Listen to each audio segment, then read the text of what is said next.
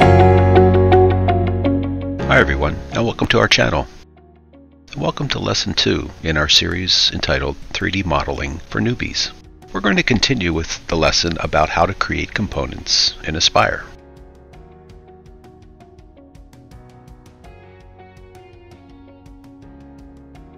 So we open a session of Aspire, and I randomly draw some ovals.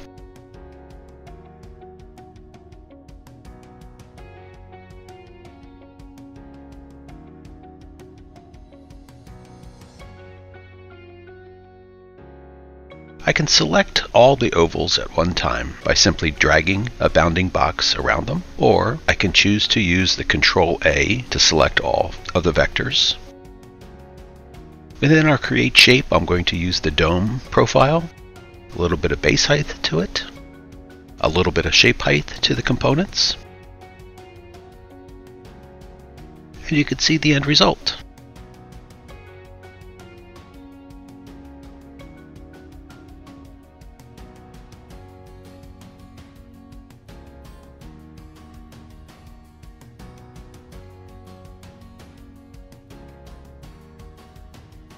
And there's our component in the component tree. But let's make some changes. So we'll delete that component that we just created, and now we'll go in and selectively choose some of the vectors, still using our dome profile.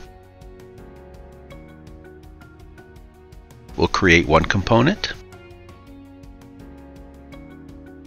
We'll then go and create another component from other selected vectors. Again, they need to be closed vectors. We'll change the shape height.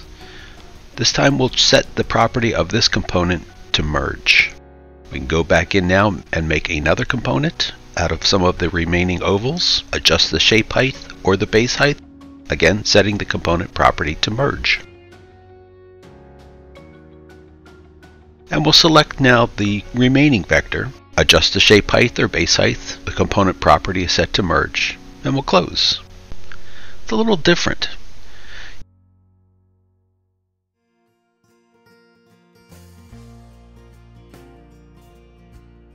You can see how the components are stacked up.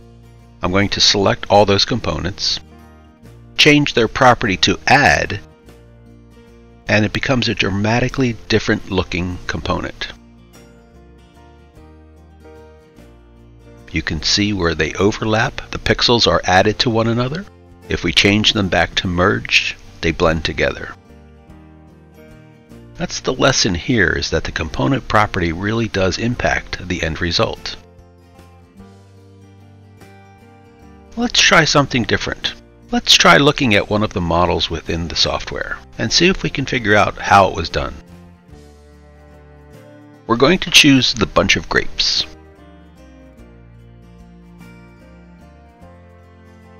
The grapes look awfully familiar.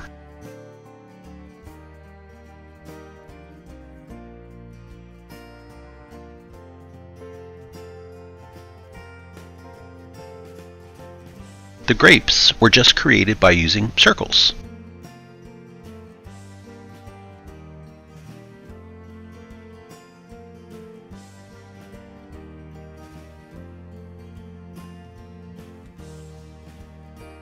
I can select all of the circles, choose my dome, adjust my shape height and base height if need be. This is going to be one component, so the property isn't necessarily important, but we'll set it to merge anyway. I've decided to leave in this video the actual rendering time of the 3D component, just to show you that sometimes your computer may take a while for it to generate the component. Depending upon your modeling resolution, your machine may be slower or faster.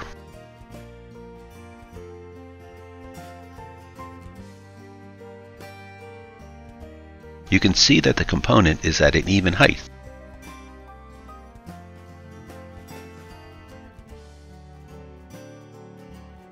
We can now adjust that if we wanted to within the component properties by changing the shape height or by changing the base height. Again, the shape height pulls it up from the top. The base height raises the entire component up. It's an easy way to get a comfortable looking piece, but I'll show you what my approach is.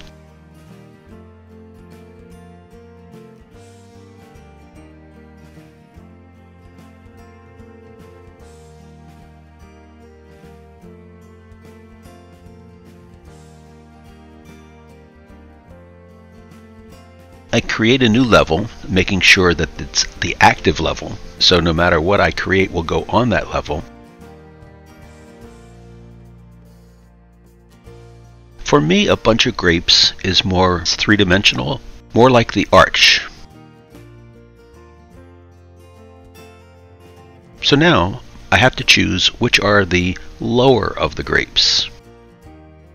I like to build my models from the bottom up.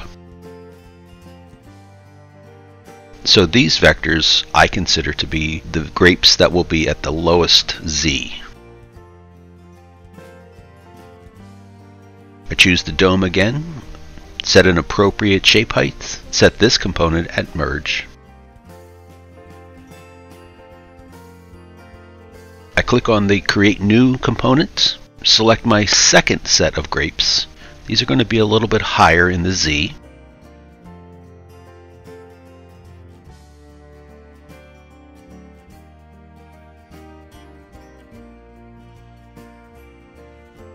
Create another component from selected vectors, the third layer of grapes. Again, the component property becomes important.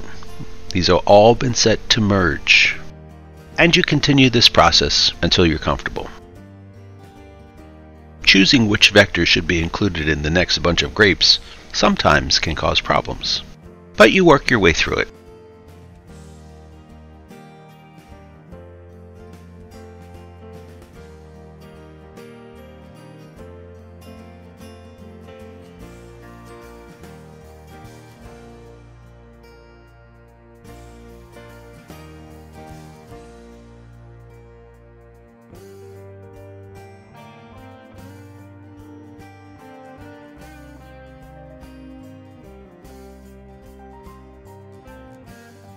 And there's our bunch of grapes.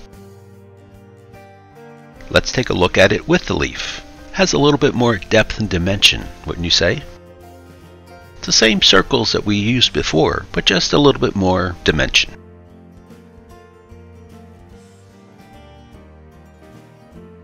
That's the original.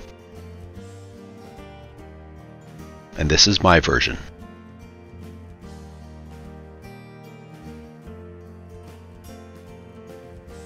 Now let's take a look at that other option we've been referring to, the fade and tilt of the component.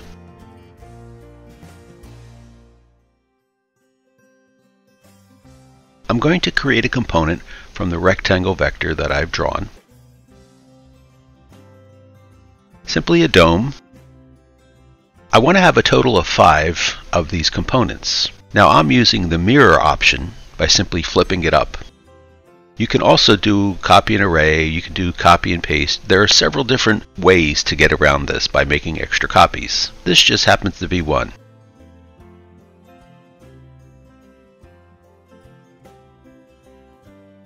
And again, within the component tree, we see how those components were listed.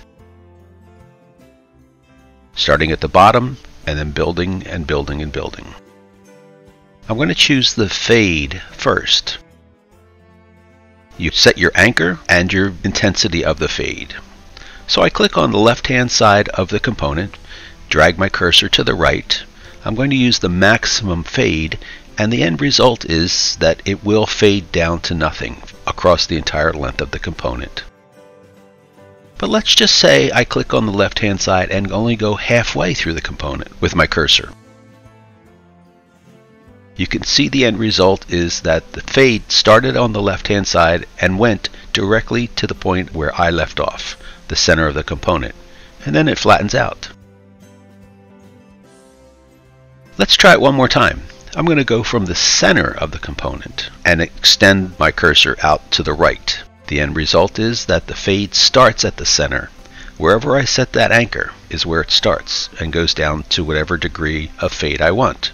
The tilt is slightly different. I choose the tilt option, I click on the left-hand side of the component and drag it all the way across, as I did with the original fade, and you can see the component has been tilted up.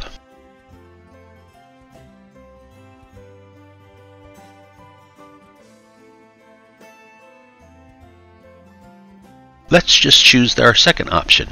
I click on the left-hand side, I go to the center of the component, and the end result is that it's exactly as the first one. There's really no difference with the tilt option of how long you should drag your cursor across. The anchor point is the most important. But let's just say I want to go from the center of the component with our tilt to the right-hand side. What will happen? We're going to do full strength again of the tilt. Now the component goes below the modeling plane.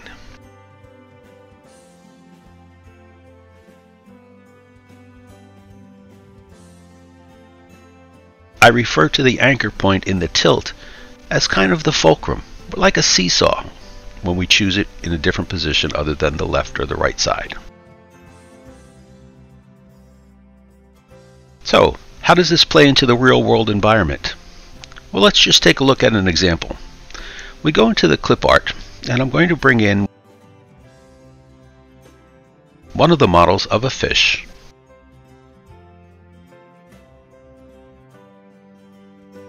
Make it a little larger so we can actually get to see the end results. I'm going to drag it and position it where I want to, and I'm going to make a copy of it. Just like everything else, there's a couple different ways that this can be done. I simply chose the Control-C, Control-V, copy and paste option to create my second fish. That second fish, I'm going to choose the tilt. I'm going to set the anchor in the center, and I'm going to drag my cursor across to the left because I want the head to tilt up. You can see the head is higher, the tail is lower. This will cause problems if you try to cut it, because now the software thinks you want to cut the entire fish and your material may not be thick enough. I'm going to use the Replace Below option. This will effectively remove any part of the component that is below your modeling plane. It's interesting, but how does it play into real-world modeling? Well, let's add some texture, some water. I've chosen from the library the water clip art. But the water was added to the fish. If we look at our component tree, we can see that the water was the last one added and it was set to add. So of course the texture was added to the fish. I can adjust it by simply moving the water to the bottom. Back to my logic of I build from the bottom up, so the water would have been first, then the fish. We may need to adjust the fish, especially the first one, because it's a little bit underneath the water. But certainly if you were doing a group of fish jumping in your design, use the tilt and fade. You can create some interesting effects. Let's try one more as an example of creating components. I drew my vectors of my triangles. I chose to create a shape of a pyramid. The component property was set to merge.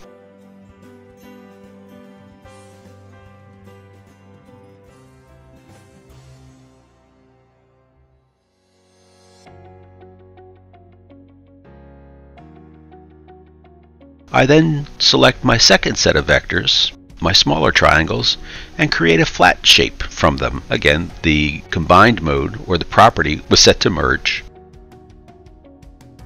I have a third vector, a crescent shape, that I choose the pyramid option within the create profile shapes. This time the combined mode or the property was set to add.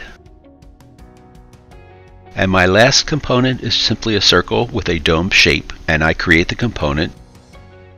That was set to add as well, but it doesn't look right. There's something amiss.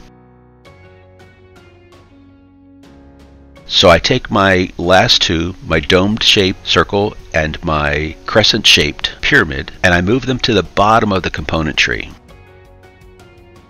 So the crescent shaped pyramid was added to the dome, but the triangular pieces were set to merge. So now, what you've learned in this lesson is that you can not only create jumping fish, you have the ability to create the sun and the moon. I hope this gave you some information and some ideas of how you can create components to create real-world 3D models, or how you can adjust the existing ones within your software. If you want to learn more about the Vectric software, subscribe to our channel.